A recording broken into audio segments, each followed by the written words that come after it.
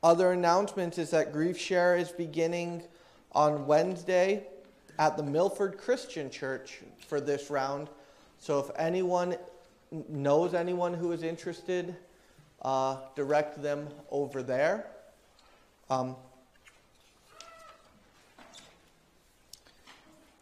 Otherwise, we really don't... Oh, one more thing, actually. Spaghetti dinner Sunday, February 18th. The youth are hosting the annual spaghetti dinner from 11:30 to 1. Carryouts will be available, and the youth are using this money to help fund the Alaska mission trip coming up in June. Are there any other announcements that I am missing today? No. Thank you, Charlie. Let's begin our worship service today in the name of the Father, and of the Son, and of the Holy Spirit. Would you pray with me now?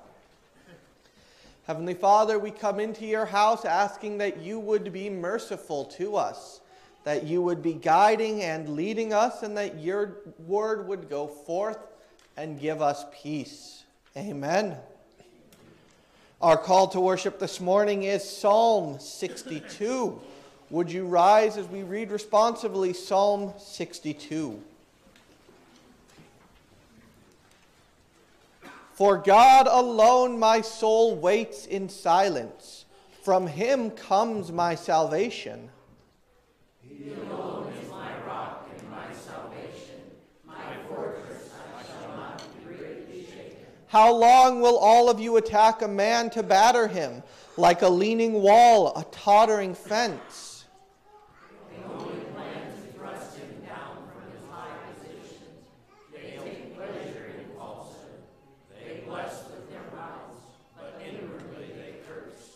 For God alone, O my soul, wait in silence, for my hope is from him. He only is my rock and my salvation, my fortress, I shall not be shaken. On God rests my salvation and my glory. My mighty rock, my refuge is God.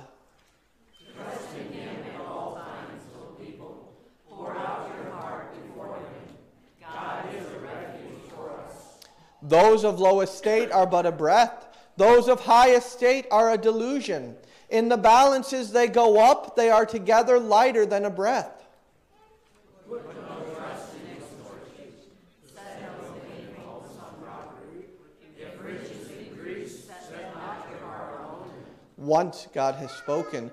Twice I have heard this, that power belongs to God.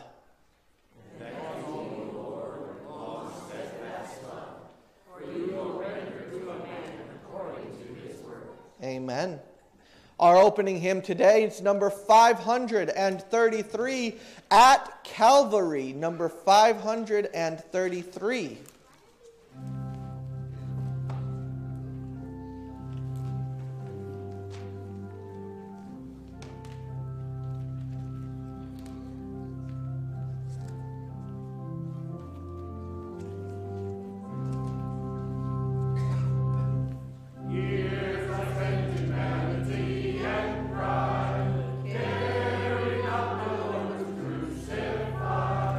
Knowing not it was for me.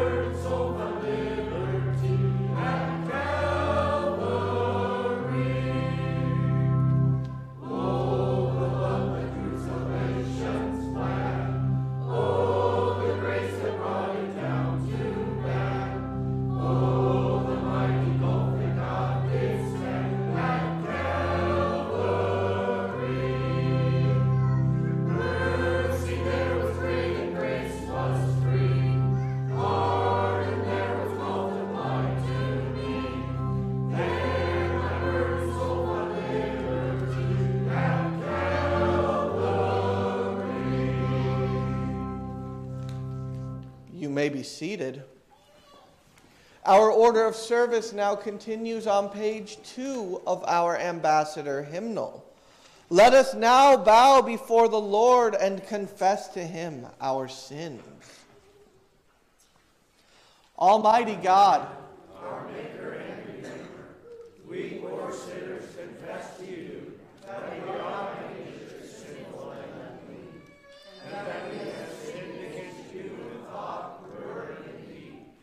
Therefore we flee for refuge to your infinite mercy, and ask you for Christ's sake, grant us forgiveness of all our sins, and by your Holy Spirit, increase in us your knowledge of you and of your will, and true obedience to your word, to the end that by your grace we may come to eternal life, through Jesus Christ our Lord.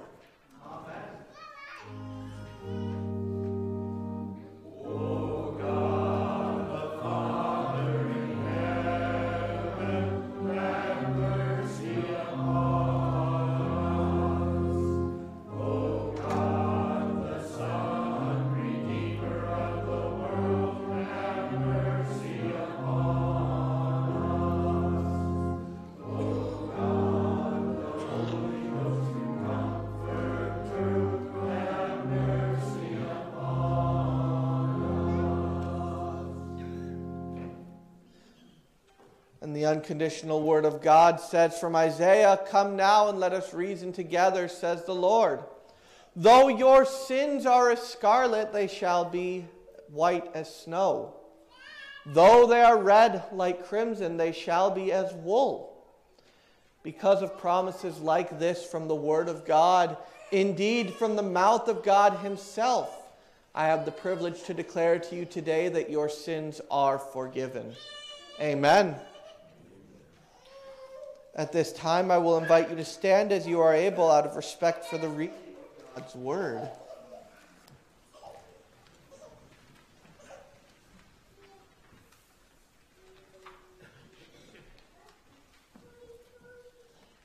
The Old Testament lesson today is from Jonah chapter 3, verses 1 through 10. Then the word of the Lord came to Jonah the second time, saying, "Arise, go to Nineveh, that great city, and call out against it the message that I tell you." So Jonah arose and went to Nineveh according to the word of the Lord. Now Nineveh was an exceedingly great city, 3 days' journey in breadth. Jonah began to go into the city, going a day's journey, and he called out, "Yet 40 days, and Nineveh shall be overthrown." And the people of Nineveh believed God, and they called for a fast and put sackcloth from the greatest of them to the least of them. The word reached the king of Nineveh, and he arose from his throne, removed his robe, covered himself with sackcloth, and sat in ashes. And he issued a proclamation and published through Nineveh, "By the decree of the king and his nobles, let neither man nor beast, herd nor flock taste anything. Let them not feed or drink water, but let man and beast be covered with sackcloth, and let them call out mightily to God. Let everyone turn from his evil way and from the violence that is in his hands. Who knows? God may turn and relent and turn from his fierce anger, so that we may not perish." When God saw what they did, how they turned from their evil way, God relented of the disaster that he had said he would do to them, and he did not do it. The epistle lesson is from 1 Corinthians chapter 7, verses 29 through 31. "This is what I mean, brothers. The appointed time has grown very short. From now on, let those who have wives live as though they had none, and those who mourn as though they were not mourning, and those who rejoice as though they were not rejoicing, and those who buy as though they had no goods, and those who deal with the word as though they had no dealings with it, for the present form of his word is passing away."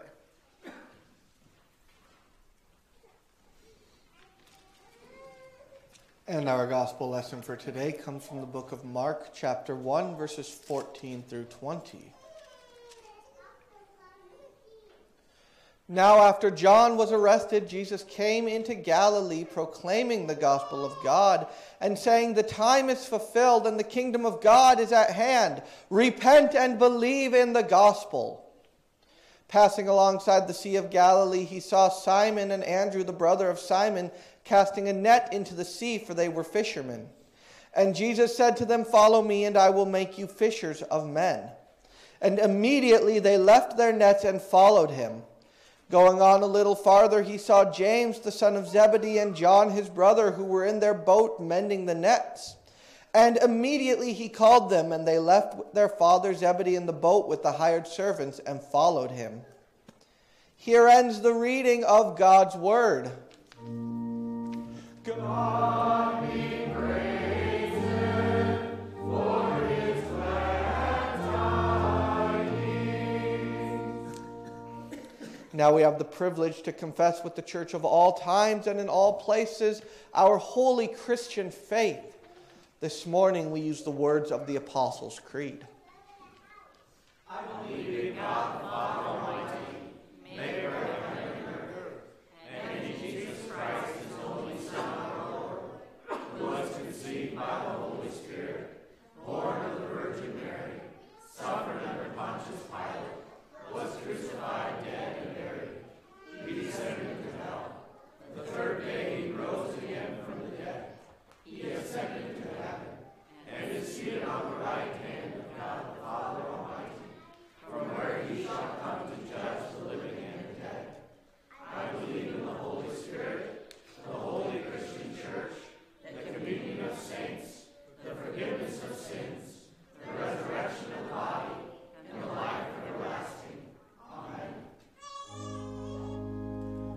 Glory be to the Father, and to the Son, and to the Holy Ghost, as it was in the beginning, is now, and ever shall be, world without end. Amen.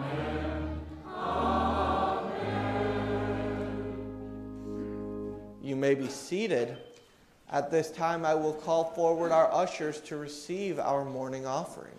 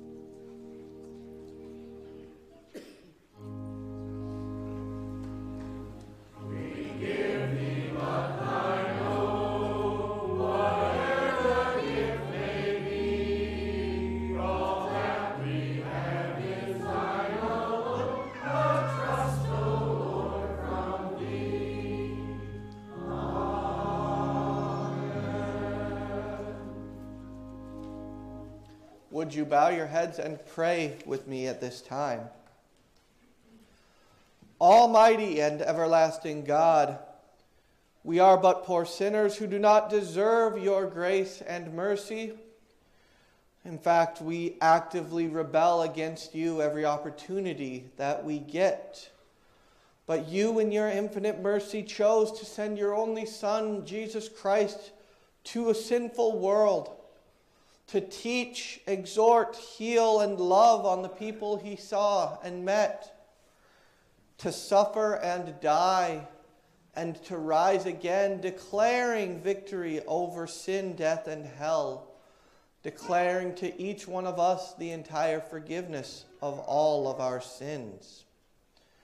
Lord, we ask that in times of strife and in times of trial, you would remind us of this miracle, that you would impress upon us the forgiveness of our sins, and that you would allow us to live our lives in ways that would be pleasing and acceptable to you, our rock and our Redeemer, that we would be able to love the law of God as it is good, and rejoice in the gospel of God, which forgives us of our sins. Lord, we ask for the suffering of those who are around us and those who were within our midst. We ask today that you would be with our shut-ins, with Juanita, Diane, Joanne, and Delbert.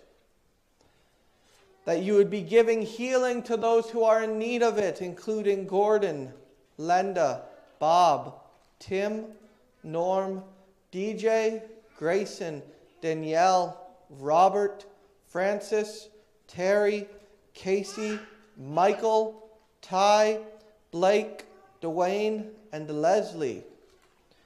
We ask that you would be continuing to give faith to the children of this congregation, including those on the cradle roll: Willa, Charlie, Claire, Eloise, Gwen, Rowan, Lane, Waylon, Kennedy, Elena, Madeline, and Joanna.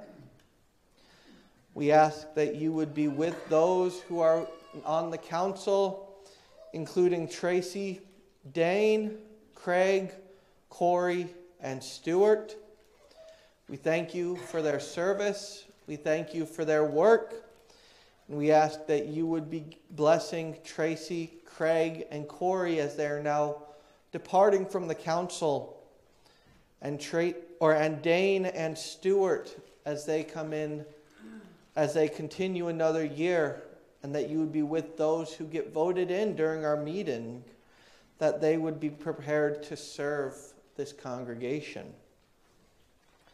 Lord, we pray that you would be blessing our annual meeting today, that you would be providing a sense of peace and joy and comfort with the decisions that are made, and that you would be working through this voters' meeting, that we might effectively be proclaiming your gospel to all people. Lord, we pray for our nation and government. In this stressful time of election, we ask that you would be allowing us to take comfort knowing that you are, in fact, Lord over all things. For our world leaders and all those who are in authority, we ask that you would be guiding them with your law, giving them diligence and patience that they might deal with their people. And for those who are in the military and their families, we ask that you would be giving them comfort and peace in times of unknown, in times of pain, in times of trial. Lord, we trust your word, we trust your promises, and we ask that you would be working through us, that we might show your love. In your name we pray, amen.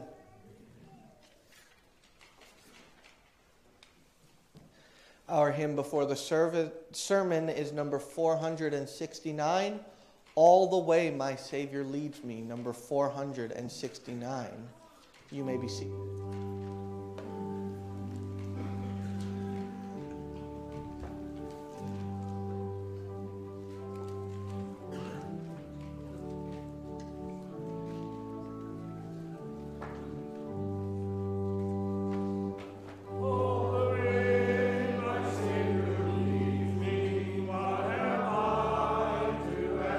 Son.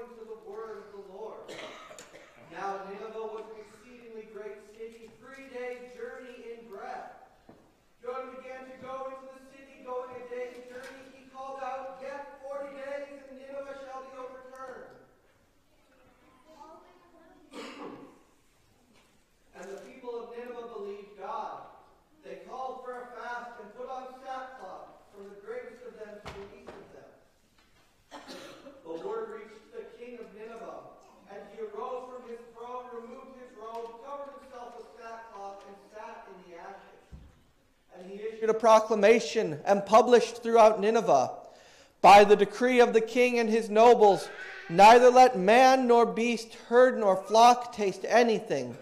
Let them not feed or drink water, but let man and beast be covered with sackcloth, and let them call out mightily to God. Let everyone turn from his evil way and from the violence that is in his hands. Who knows, God may turn and relent and turn from his fierce anger, so that we may not perish. When God saw what they did, how they turned from their evil way, God relented of the disaster that he had said he would do to them, and he did not do it. Pray with me now. Heavenly Father, these are your words, and your word is truth. Sanctify us today in that truth. Convict us of sin in our lives where that is necessary, and comfort and encourage us with the promises of your gospel. In your name we pray, amen. The book of Jonah might be one of my favorite books in all of Scripture. Number one is the fact that it's short. But then also the message of Jonah is one that you simply cannot avoid seeing in everyday life. As we pick up in chapter 3, Jonah has been through a lot in the 2 short chapters that come before this. He is called by God as a prophet of the northern kingdom of Israel. He is called, go to Nineveh and call them to repentance, else I will destroy this great city. And Jonah says, right, I'm going to go the other way. And he boards a ship to Tarshish. God sends a storm, calling Jonah now to repent of his sin. And instead, Jonah is thrown over the boat, sinking into the depths of the seas.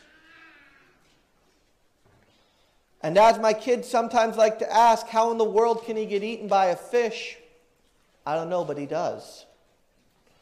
God summons a great fish to come to swallow Jonah whole. And as Jonah sits in the belly of the fish, he prays, he repents. The fish hurls him up on dry land.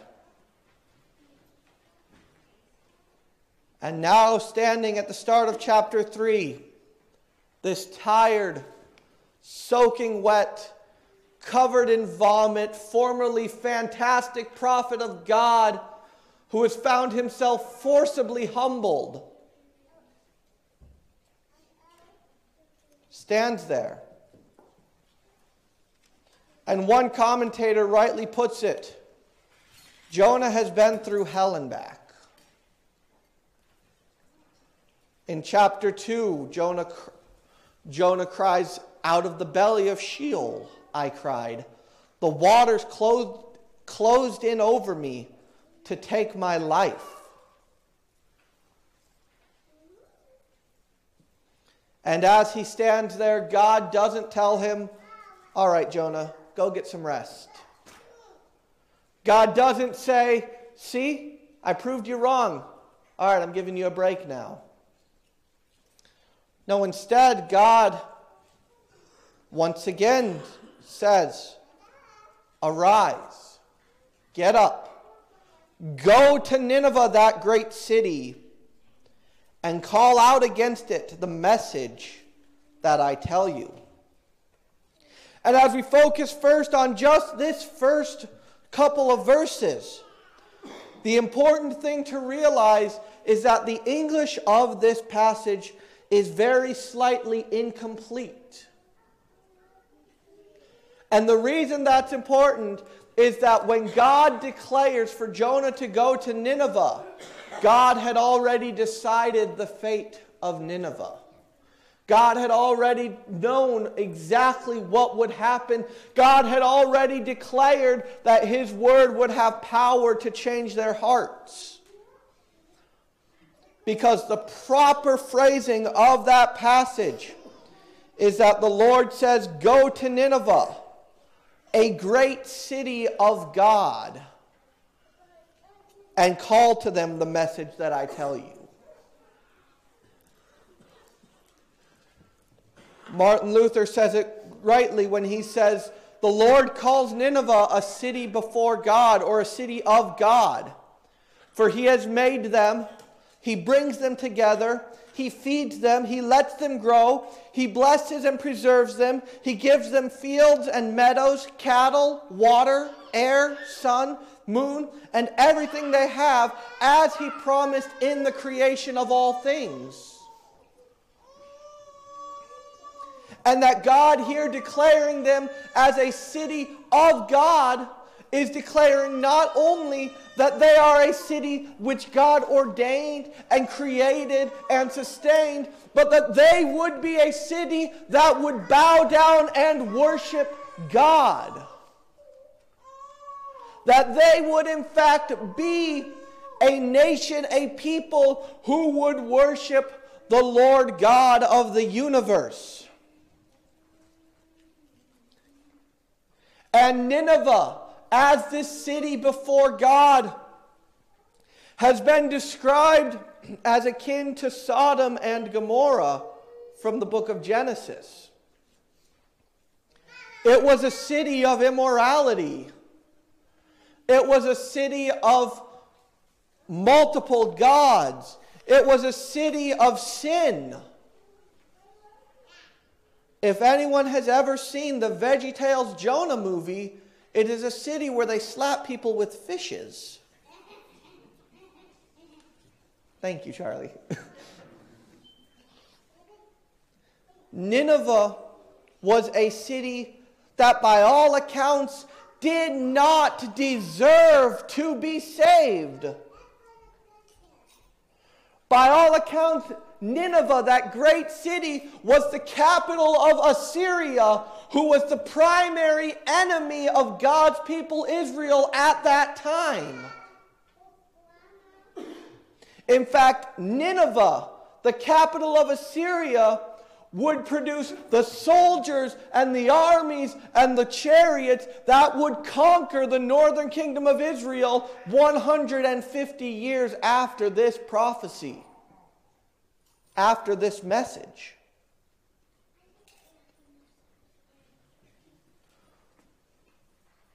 Jonah likely went to Nineveh this time because he hoped to see them wiped out. Because in Jonah's mind, these stupid people would not repent. And in fact, they would die in their sin. So Jonah, the reluctant and I would dare say unfaithful prophet of God, goes to Nineveh, that great city of God. So Jonah arose and went to Nineveh according to the word of the Lord. Now Nineveh was an exceedingly great city, 3 days in breadth. What that means is that in order to get around the entire city, it would take you 3 days to do it. How many days did our dear prophet here spend in Nineveh? 1. Jonah spent 1 day in Nineveh. The picture here is that he walks in through the front gate, stands on his little soapbox, declares that Nineveh will be overthrown, and then gets out of Dodge as fast as possible. Our prophet Jonah here didn't care about the people whom he was called to proclaim to. He didn't care about the souls of the people contained within Nineveh. No, instead, he wanted them to get justice for their sin.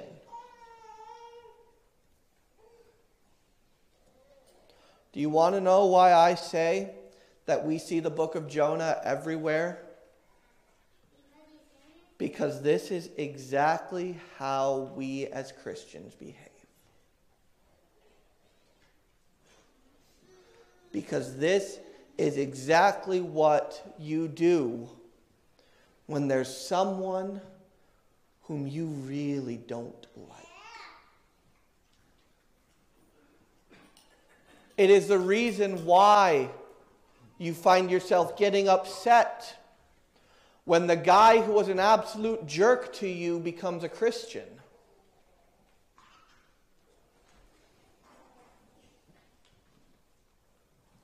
It is why we would rather see Russia or Hamas be completely destroyed for the crimes that they are committing against others, rather than hoping that they would repent.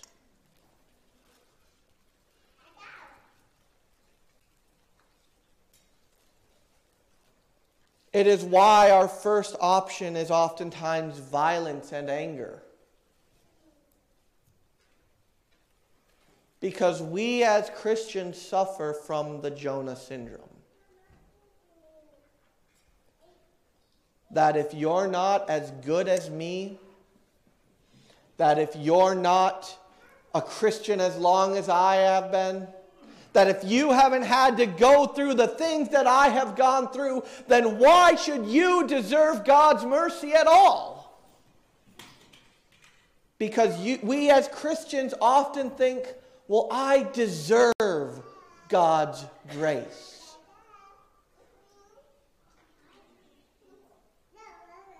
The reason why Jonah was such a poor prophet to the people of Nineveh is the same reason why so often we as Christians are such poor people to be around in the world. It is because that unless we feel that they deserve the grace of God, we don't want anyone else to have it. We don't want God to forgive that guy's sins.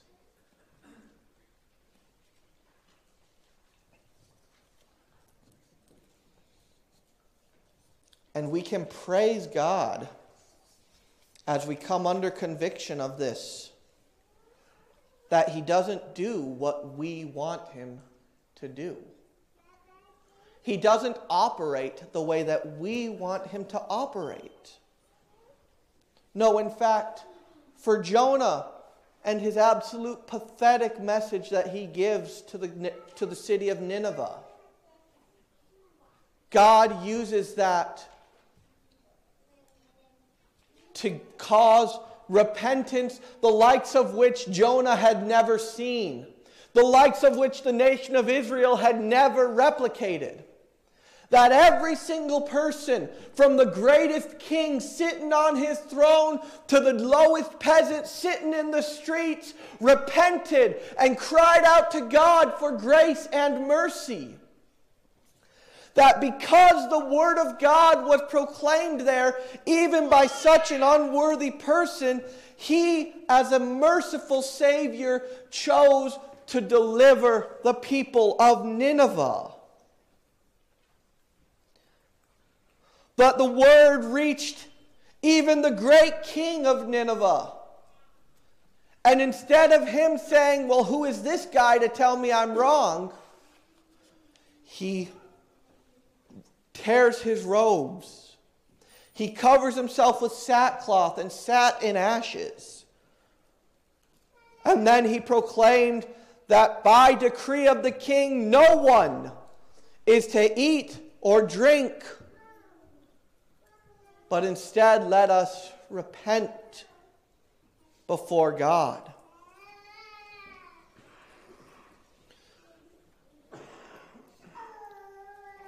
Dear friends, the book of Jonah shows us two things. Number one, it shows us the absolute abysmal nature of mankind.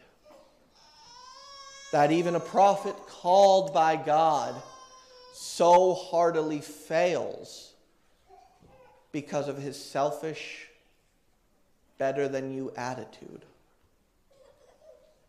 And then number 2, that God himself is such a merciful and loving Savior that not only is his great desire to save that guy and those people whom we don't like, but that God's desire is also that we ourselves would repent and come to a knowledge of his grace.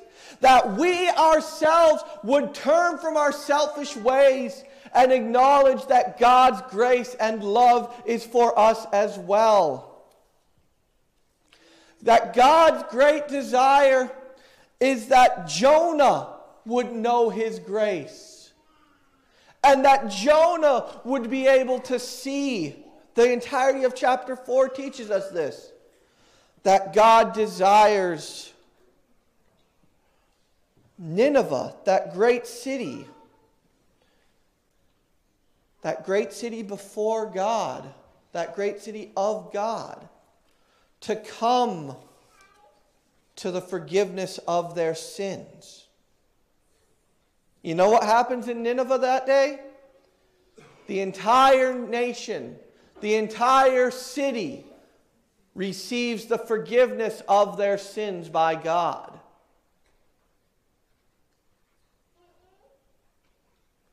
You know what happens to Jonah? We don't know. Because the book of Jonah ends with a cliffhanger. That God is trying to teach Jonah to abandon his own selfishness and to see the mercy and grace of God. Dear Christian, see the mercy that God has. The mercy that he has given to you as unworthy as you are. See Christ crucified for your sins, and not your sins alone, but also for the sins of all mankind, even for that guy or those people who you really don't see as deserving of forgiveness. Know for a fact that God shows no partiality, but in fact his desire is that all men would be saved and come to the knowledge of the truth.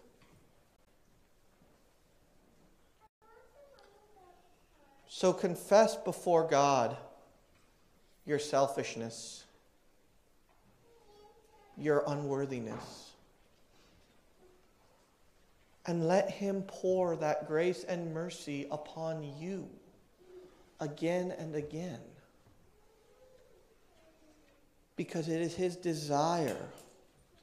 It is his great plan that you, dear Christian, would know his love and proclaim it. Amen.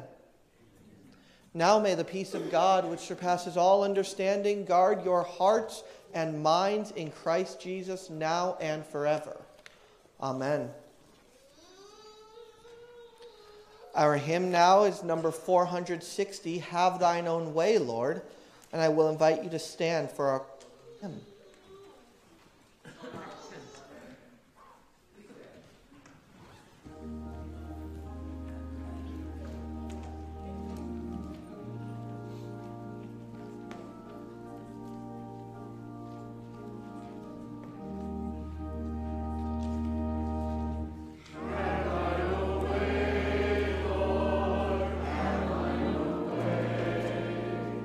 Thou art the potter,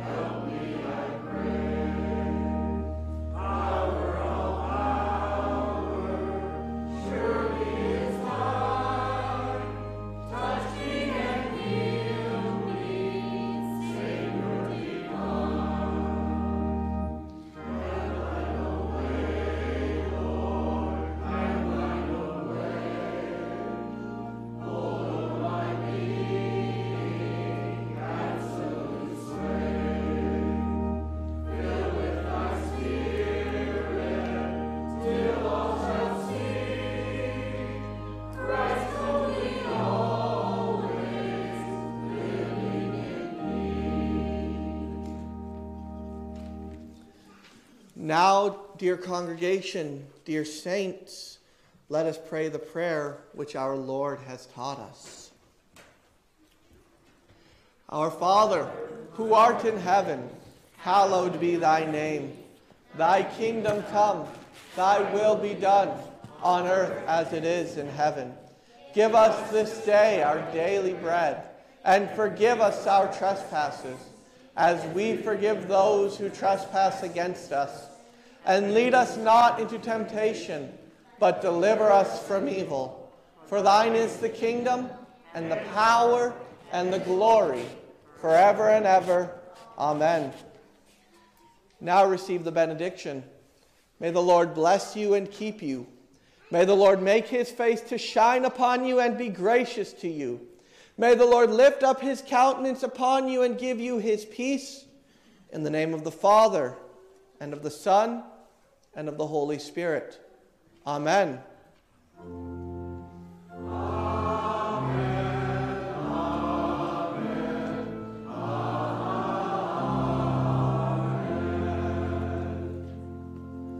And our closing hymn is number 398, Rock of Ages, Cleft for Me, number 398.